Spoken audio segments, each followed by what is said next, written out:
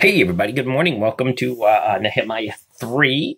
It's actually a very repetitive chapter. You just see that the different people all throughout the city are working to repair sections that they can be responsible for. They're all responsible for just a little bit. And you see all of this, and you see people helping each other and stuff like that. You see a community of God followers acting like a community of God followers. You see them, everybody doing their part and everybody helping each other and stuff like that. And it's just really cool to see them all work towards one goal. And, God said that to us. He said that he wants us all of one accord. He wants us all of one mind. And when we're all doing that, when we're all working together towards the same goal, the power of the Holy Spirit can be released, and it's pretty fitting on this day of Pentecost, as we're celebrating Pentecost today, that we see all the people working together here to accomplish one goal. And God loves it when we come together and work together and just do and perform his will. You see, God didn't make any of us to be loners. He made all of us to work together.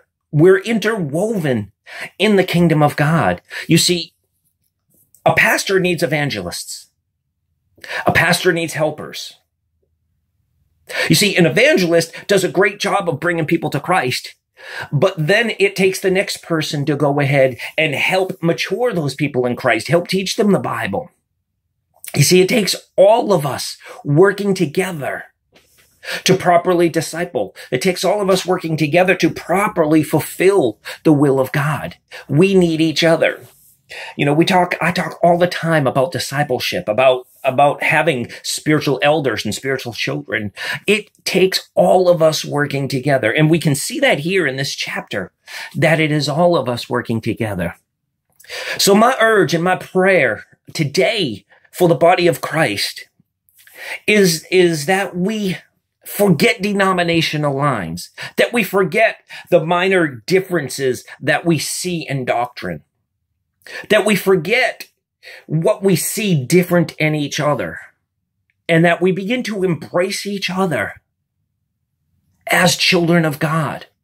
When we can do that, when we can embrace each other unbiasedly as children of God, then the power of God can work so much more powerfully than when we're fighting each other. We see it here. When people come together, they accomplish great things. Church, Christian body today, come together, and God's gonna do great things. But we have to come together. Have a super day, guys. I love you all.